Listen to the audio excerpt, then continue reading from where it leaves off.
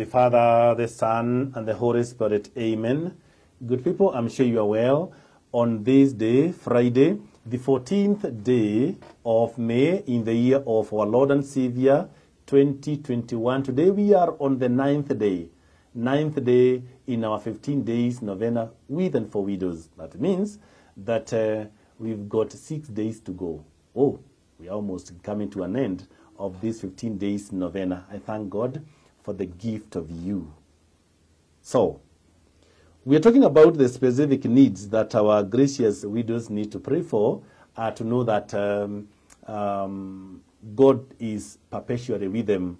And I went through a few of them yesterday, and today I want to conclude that part so that we can pick on something different tomorrow on Saturday. So another specific reason for these gracious widows to pray for, and as an intention that they need to always know, is that to know that they are valued. Gracious widows, you are valued. That your husband is dead does not mean that your value diminished. And don't allow anybody to make you think of that your value diminished. Your value did not diminish. Actually, when I was having girls talk, the girls' rite of passage, I was taking them through what gives them value.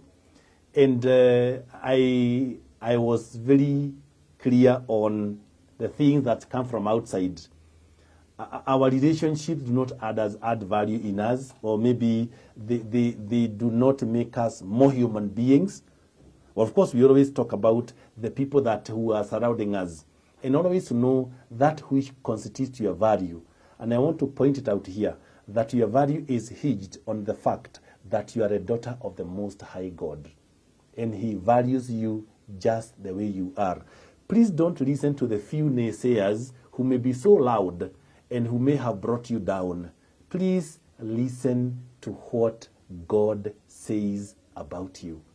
I'll be able to share with you a number of Bible verses, I think tomorrow, to be able to read and remind yourself and take God at His word, because He says every day that you are my daughter and I will never leave you unattended. You are my daughter. The rest of us as family members may have ostracized you,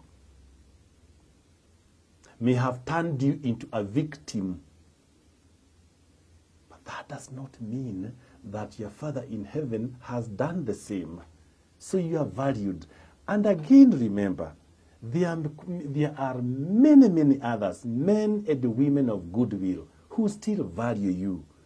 Listen to those men and women who value you. Don't listen to those who are constantly reminding you of how socially useless you are. Because in some societies, you may be made to feel like that.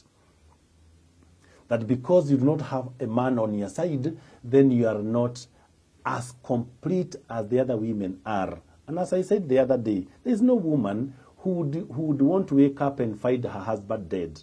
Only the few cases that we have had where women have, unfortunately, worked so hard, planned long hours to have their husbands executed. And it happened. And it's happening. It's very sad, very unfortunate, very evil, and very ungodly. Those are the few cases, maybe one in a million. But the rest of the cases we have are women who love their husbands. And whatever happened, happened. And today they are left alone. Please know, gracious ladies, that just the way things are, you are actually valued. The other point is that you pray for them that the gifts God has given these women can have eternal impact. Eternal impact. Dear gracious ladies, when your husband died, he did not go to the grave with your gifts. Some of you are very good singers. Some of you are gifted entrepreneurs.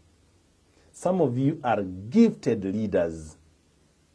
Remember, Every gift that God gives you, it is for his kingdom, building his kingdom. You may be down today because you are in tears and mourning. Being sad is not a sin. But please don't allow the death of your husband to take away the gift that God gave you. If you know that you are such a good entrepreneur, dust yourself, wake up, and go there and tell God, I know my husband would have wanted to see me succeed. Go there and work. Go there and work.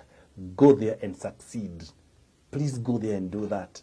Whatever gift that God has given you, maybe you are such a good leader. We have good leaders in our county and national governments who lost their husbands.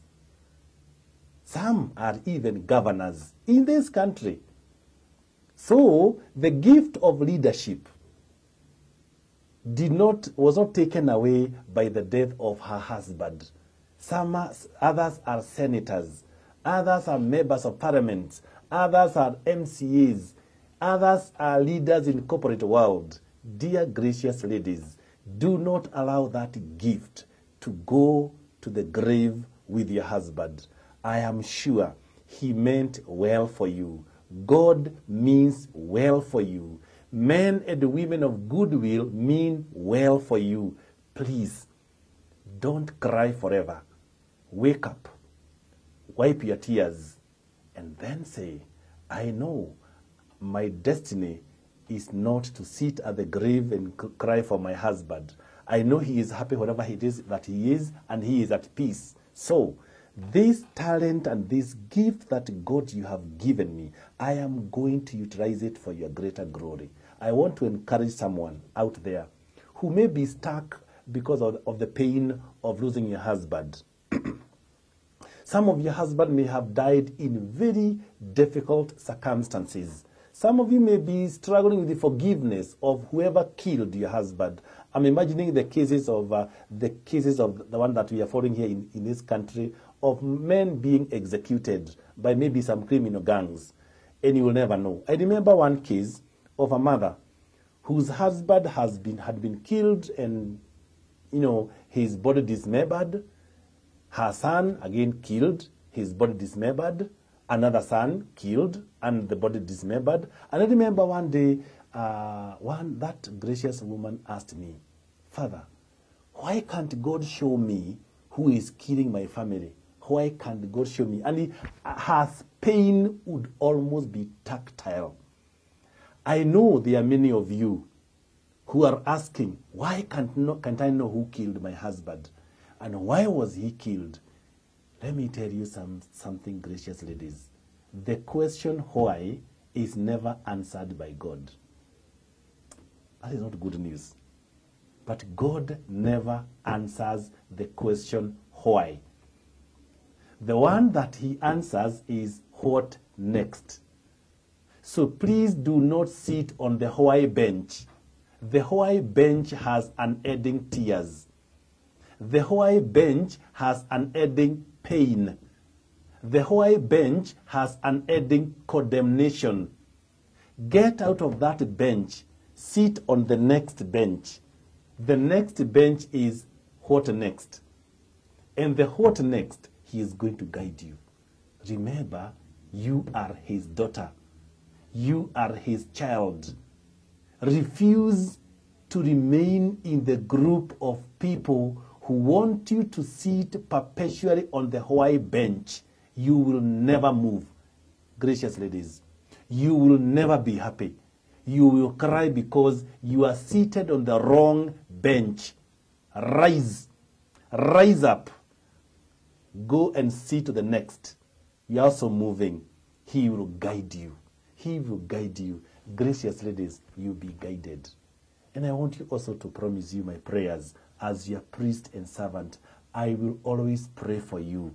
There are so many other men and women of God who have dedicated themselves to pray for you. So we are so many. At least for me, I can say for myself, I will pray for you for as long as God gives you and give me life in this world. For as long as I live, I will pray for you. But please, as I pray for you, get out of the Hawaii bench. Our prayers will not help you. We will never help you on that bench. Our prayers will be effective on the next bench. Thank you. May the Almighty God bless you. Father, Son, and the Holy Spirit. Do have a productive Friday. Thank you.